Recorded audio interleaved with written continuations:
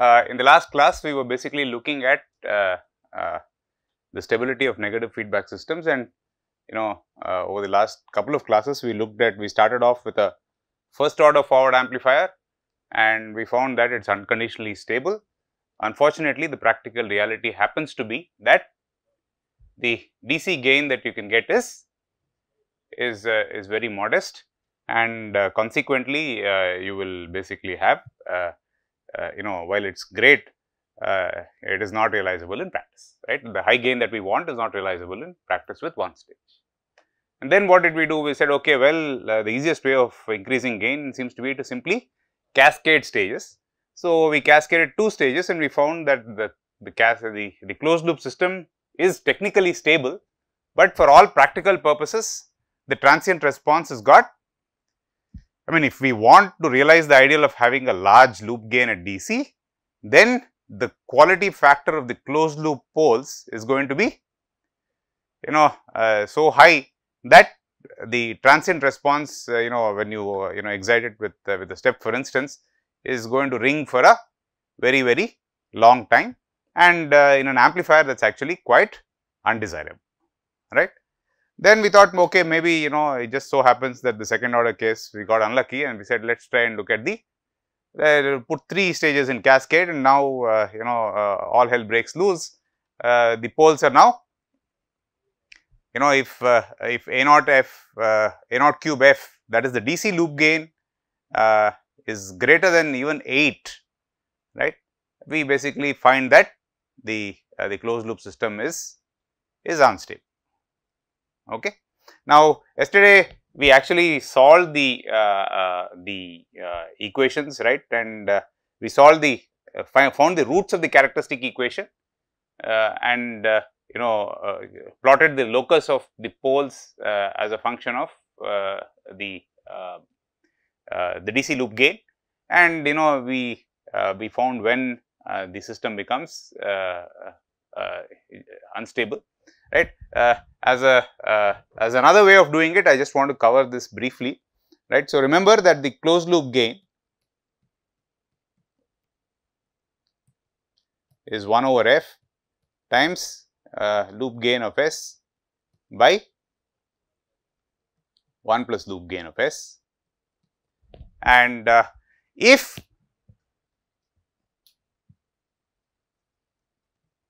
the poles are on the j omega axis. So, the aim therefore is to find, and in our case loop gain of S happens to be A0 cube F over 1 plus S over omega naught, the whole cube. Okay. And yesterday we used root locus to find for what A0 cube F the poles will just be on the j omega axis. So, this is an alternate way of finding, coming up with the same answer, and the approach is the following. If the poles are on the j omega axis, anyway we know that they must be complex conjugate, right. They must be at plus minus j omega x, correct. What is the meaning of if you have a pole at a certain complex frequency for a transfer function, what will you get when you evaluate the transfer function at that pole frequency? Yeah, okay. So, basically the transfer function when evaluated at a pole frequency goes to infinity, alright. So, now there are poles at plus minus j omega x, right. So, therefore, loop gain of j omega x by 1 plus loop gain of j omega x must go to infinity at j omega x, right. So, basically must go to infinity, correct. So, if this must go to infinity, what comment can you make about the loop gain of evaluated at j omega x? Yeah. So, which basically means that loop gain of j omega x equal to minus 1.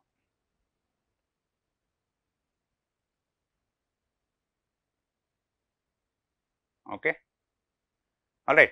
So, now if you look at the loop gain function, it is a naught cube f, it is a complex function, it is 1 plus j omega x by omega naught the whole cube, and this must be equal to minus 1, correct.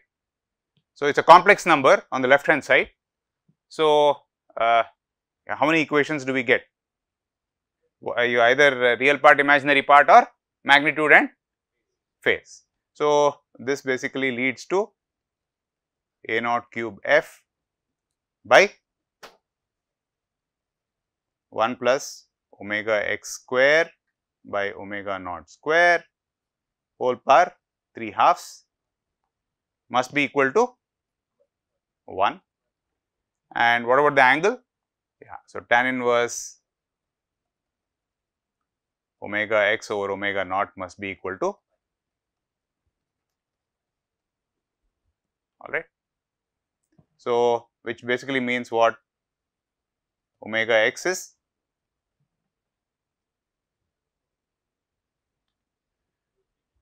root 3 times omega naught, which basically then leads to, so I mean, what are the unknowns that we are trying to find? A naught cube f and omega x, right? Omega x is root 3 times omega naught. So, what is a naught cube f? Yeah. So, which basically means that a naught cube f is 8, because omega x square by omega naught square is now 3, 3 plus 1 is 4, 4 to the 3/2 power is 8, and therefore, a naught cube f is 8, which is not surprising, because this is exactly this is what we expected anyway, which we got from root locus analysis, right. So, one way of basically checking, if a system is close to becoming unstable, right. So, if a system is close to becoming unstable, what does it actually mean? I mean, so in other words, if the closed loop system has got poles on the j omega axis, or close to the j omega axis, what comment can you make about the closed loop transfer function? It will be going to it will be the gain will become very, very large at a certain frequency, right. And if that happens, what I mean, looking at this expression, when do you think the gain can become very large at a certain frequency? So, when basically when the denominator is going close to 0, and that happens when the loop gain evaluated at some complex frequency, basically at some j omega x, if that loop gain function is coming close to this minus 1, which mind you is basically magnitude is 1, the angle of the loop gain is, if loop gain of some j omega is minus 1, the magnitude of the loop gain is 1, and what is the angle of the loop gain? The phase lag is basically 180 degrees. Okay. If that happens, then you know that 1 plus loop gain basically goes to goes to 0, and then therefore the closed loop gain goes to infinity, which is telling you that there is a pole for the closed loop system at that frequency j omega. All right. Does it make sense, folks? All right. So, anyway, so the question is, okay, well, all this analysis is fine, but the real question is, what do we do to fix this problem, right? So, we want, as we discussed yesterday, we want to have the high DC loop gain as well as, stability, right, because this a naught cube f being 8 is simply a non-starter, correct? Okay. So, the basic idea is the following, and again we take inspiration from the fact that a first order system has got none of these stability problems. So, the idea is, well, if I have a third order loop gain function, the loop gain function, the magnitude of the loop gain function, basically if I all plot this on a log plot, right. So, when I mark this as a naught cube f, what actually it means is that what I am plotting is 20 log A naught cube f. I do not want to keep writing this 20 log all the time and then make the whole plot very messy. Okay. So, now if you plot the Bode-plot of this this guy, how does this look like? So, let us say this is omega naught. How will the Bode-plot of this loop gain function A naught cube f by 1 plus s by omega d omega naught whole cube, how does it look like? Well, yeah, the Bode-plot is an asymptotic plot. So, it looks you know, and mind you, this is log omega. Okay. And after that, how will it roll off? Minus 60 dB per decade. So, this basically does something like this. Okay. So, this is minus 60 dB per decade. So, you want to make this third order system look like a first order system. So, any suggestions, what can we do? Okay, let us say, okay, let me give you an analogy, right. Here is a stick, okay, alright. How do you make this stick smaller without touching it? Yeah, well, if you want to make this stick smaller without touching it, well, you draw a longer line next to it, right, which basically is equivalent to saying that the small, large, etc. are all relative terms, right. And if you want to make the stick longer without having to touch it, what do? Well, yeah, you know, you put a stick smaller next to it and then suddenly this becomes long, right.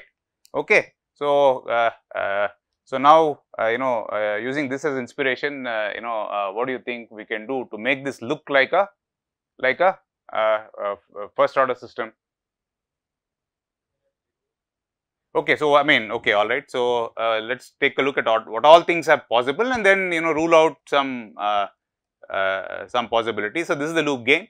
So, what our Abhishek is saying here is, hey, you know, why don't I, this is easy, why don't I just multiply this by 1 plus s by omega naught square.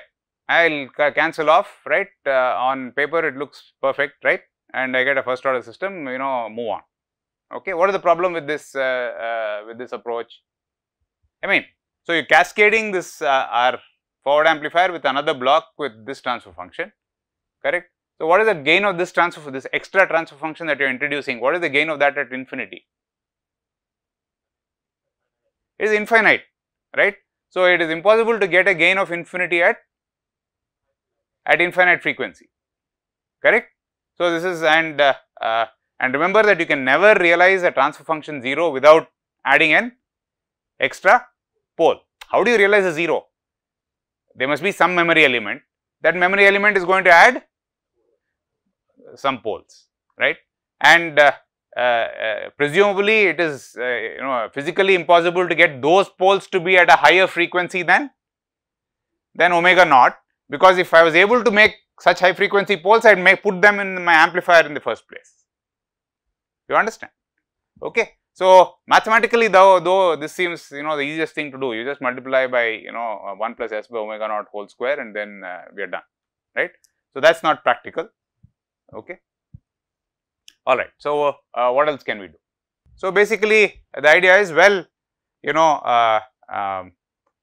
what if I deliberately multiply this by a function 1 by 1 plus s over omega d, where omega d is much smaller than omega naught, right. First of all, is this practical? Can we do this? Well, you know, it is always difficult to make a slow person fast, but making a fast person slow is very easy, right. Okay. So, you can always pull people down, isn't it? So, to slow a fast a system which is very fast, you know, we are very good at doing it. So, it is very straightforward. All that you take is, you know, find some node in the circuit, take a huge capacitor and put it on that node, the whole circuit will slow down, right. Okay. So, what do you call, and if we choose omega d to be very small compared to omega naught, how will the Bode-plot of this resulting animal look like?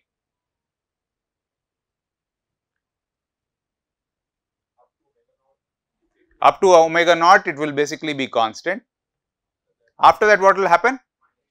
It will fall down at minus 20 dB per decade, which is what it looks like for a first order system, right? And at omega naught, it starts, oh well, yeah, it starts to go down at minus 80 dB per decade. Okay, so this is minus 20 dB per decade, and this is minus 80 dB per decade. Okay, and if I just showed you this part of the picture,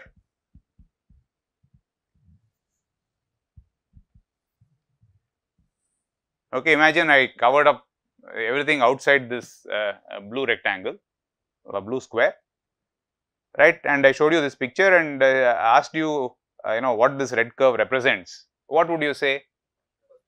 Well, you say, well, this looks like a first order system.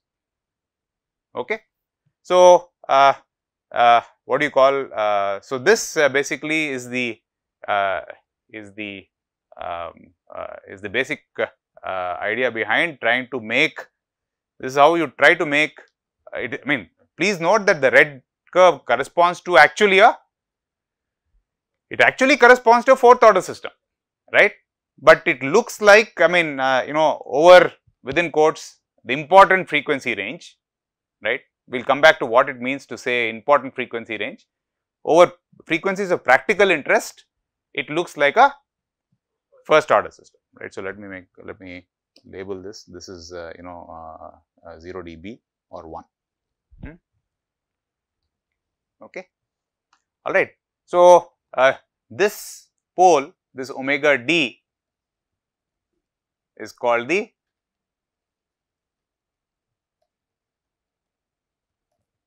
dominant pole,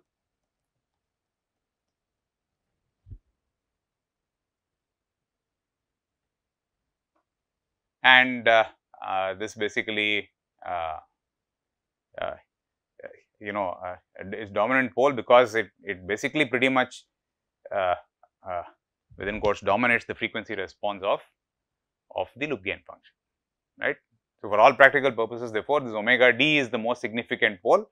All the other, this omega naught now, as far as we are concerned, are poles which are so far away from omega d that their influence on the frequency response of the system, they only kick in this particular example when the magnitude of the loop gain function has fallen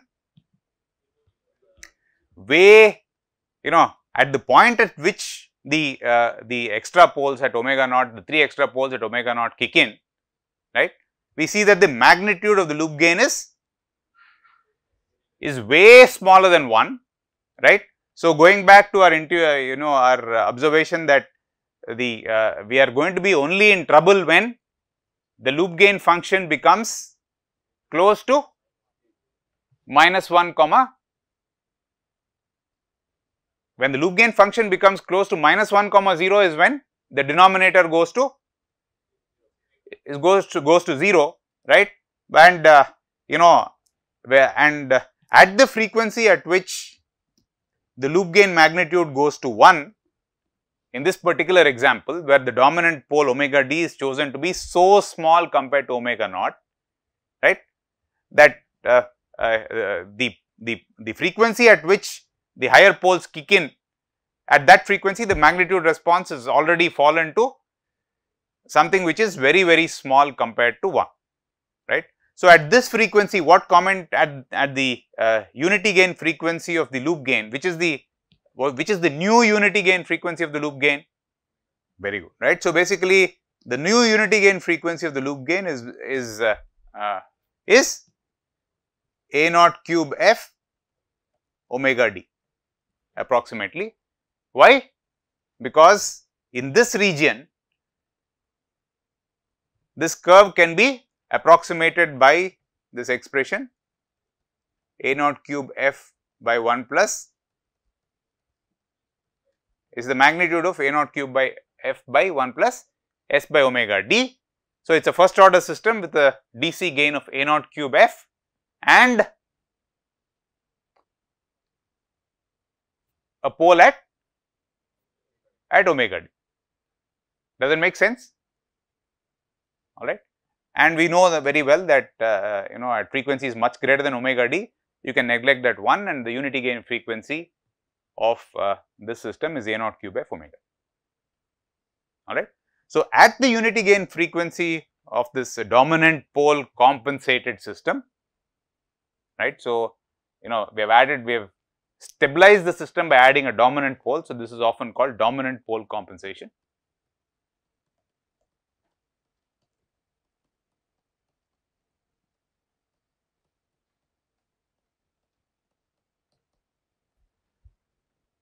And so, at the unity gain frequency of the dominant pole compensated system, what comment can we make about the angle of the loop gain? A0 cube by 1 plus s by omega d. What is the what is the unity gain frequency? A0 cube f omega d. So, what is the angle of the loop gain at that frequency?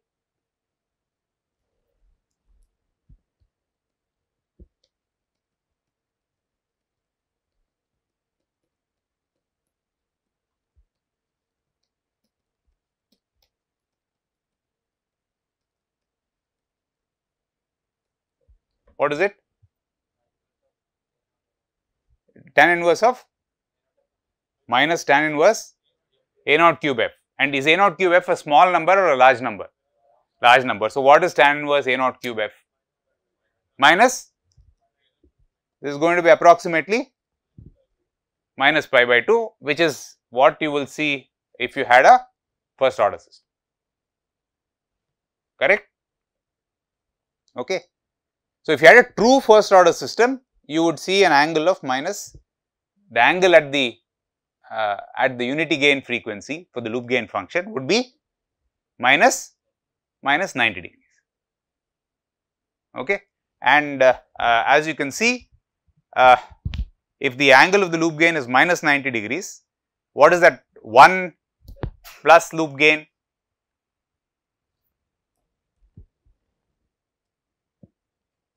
So, loop gain by 1 plus loop gain at A0 cube f omega d is what?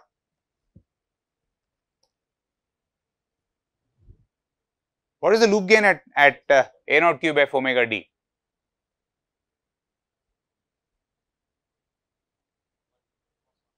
It's a loop gain is a complex number. One angle minus 90 degrees. So, basically it is minus j divided by 1 minus j, correct. So, what is the magnitude of this complex number? 1 by root 2, okay. Angle minus 45. What is that telling you? So, the closed loop gain, remember, is 1 over f times loop gain by 1 plus loop gain. At the unity gain frequency of the loop gain function, what is the closed loop gain? It is 1 by root 2 times 1 over f angle minus 45 degrees. And what does this mean? At what frequency will the magnitude of the gain of an amplifier go to 1 by root 2 times its 3 dB bandwidth, right. So, basically this is something that we knew already, okay, and you basically will have when we worked out the math, we saw that the unity gain frequency of the loop gain function for a first order system is the 3 dB bandwidth of the closed loop system, right. This is, I am just parroting the same thing all over again, right. There is nothing new here.